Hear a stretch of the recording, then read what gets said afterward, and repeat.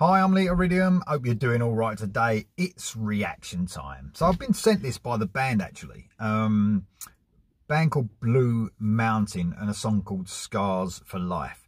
So this came out last year. So maybe another one I missed.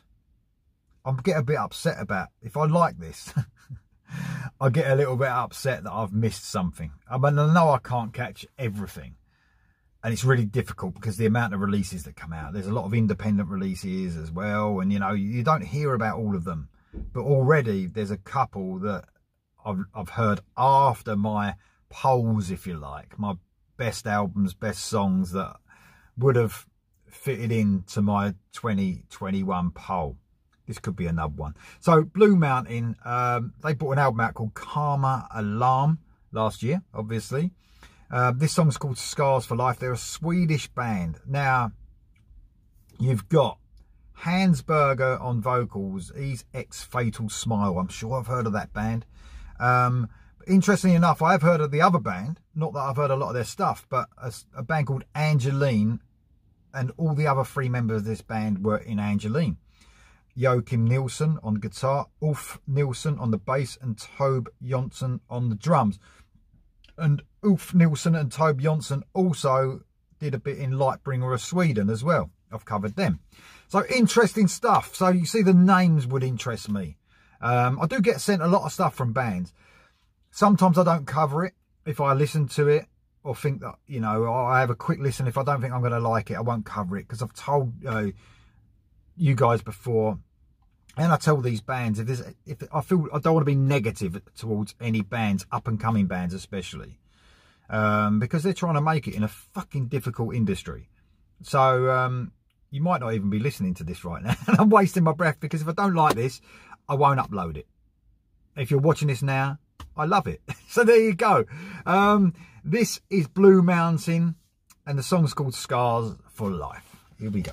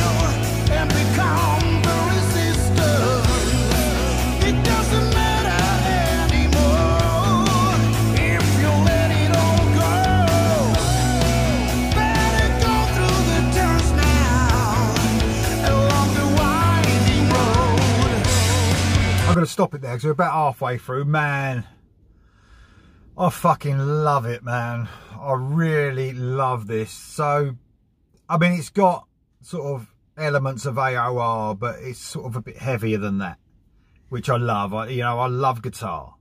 So, like, you know, this is guitar all over it. And I love the way the clean guitar is being used as well as the electric guitar. You know what? I don't think I'll ever get tired. I mean, I've been listening to metal since I was like, rock and metal since I was like, I don't know, 8 maybe. 8 years old probably, 8, 9. Will I ever get tired of like a cool bass line, like a clean guitar and vocals, and then an electric guitar coming in over the top of it? It happens thousands of fucking times.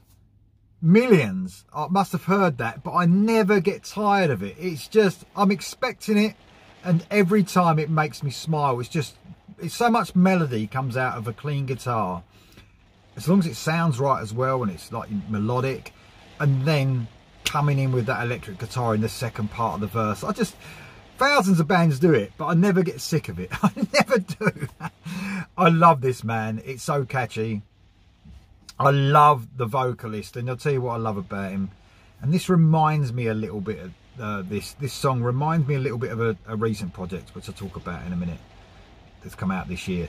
But the vocalist, I'm so glad they've got a vocalist on this that's got that roughness, that rawness, that sort of classic rock sort of sound, rather than picking someone, you know, AOR-ish with like smooth vocal. He's got a bit of rough to it, and I fucking love his vocals, man. Absolutely superb vocalist. And the project it reminds me of a little bit is the brilliant album City of Lights, from City of Lights. That album's excellent. Also, that one's out like this year, like I said. I mean, you've got that really melodic music with a classic rock strong vocalist, just like this band. Man, I'm gutted. I'm gutted because I missed this. This is surely, I mean, if the rest of the album's anything like this, this would have been in my top albums of the year. This is a must get. Absolutely superb. Let's listen to the rest now.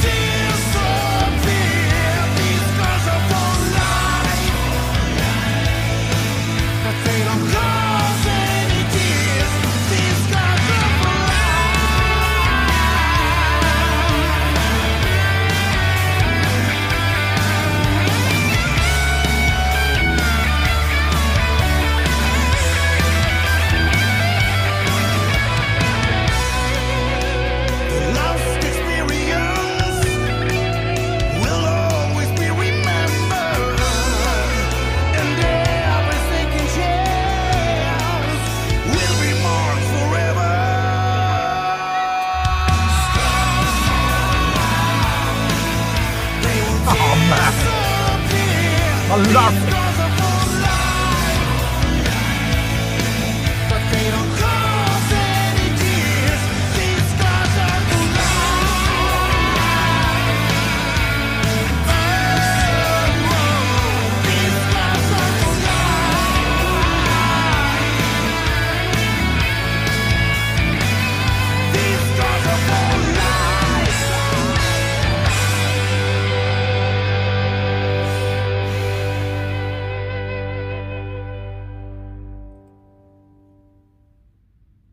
Man, that's how you write a fucking song. That is how you write a song. Absolutely loved it, man.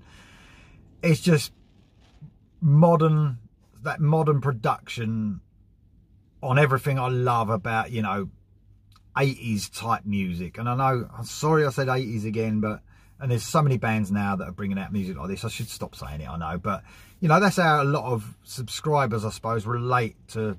You know, you talk 80s when you talk melody, don't you?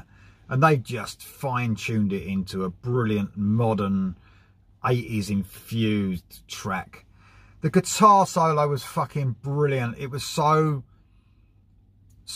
it had sort of real sort of beauty to it. The way it sort of flowed, that whole solo.